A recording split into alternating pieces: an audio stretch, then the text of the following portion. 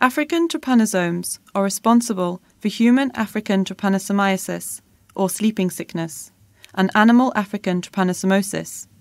The trypanosomes that cause sleeping sickness are tsetse fly-transmitted protist parasites present in many geographical foci in sub-Saharan Africa.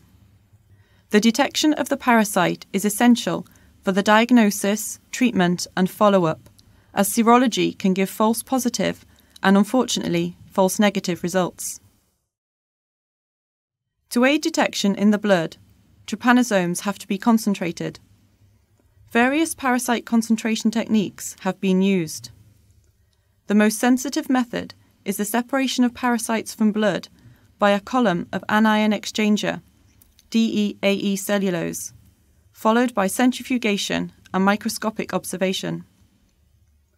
Consequently, the DEAE-cellulose method is the best and remains to date the reference method for visualizing and isolating parasites from blood for human African trypanosomiasis diagnosis, especially in field conditions.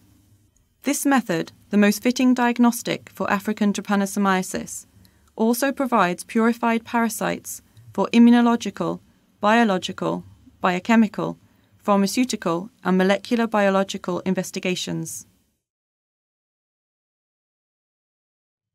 All investigations conform to the Guide for the Care and Use of Laboratory Animals.